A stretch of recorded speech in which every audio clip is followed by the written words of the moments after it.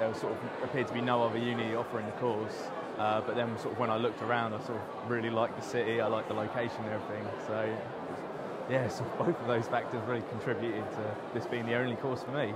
I chose it because it was diverse in sort of terms that it was computer science, so that I could go into any programming job afterwards. But I really want to do sort of computer games and really want to build it afterwards. So it's sort of the best of both worlds in a way.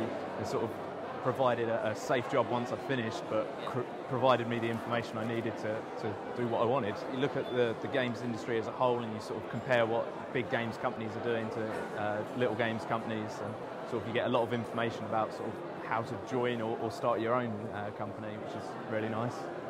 I think the best thing about it is all the lecturers and stuff. Everyone's sort of so friendly, and they're always willing to help you. They're always there to provide information, and you know they do know their subject, so you learn an awful lot.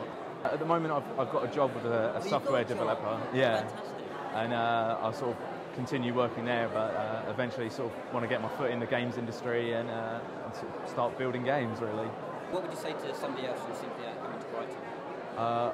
I'd say it's totally worth it and they should do it. I mean, I had a great experience and I've got a really good degree out of it. I mean, what more could you ask for?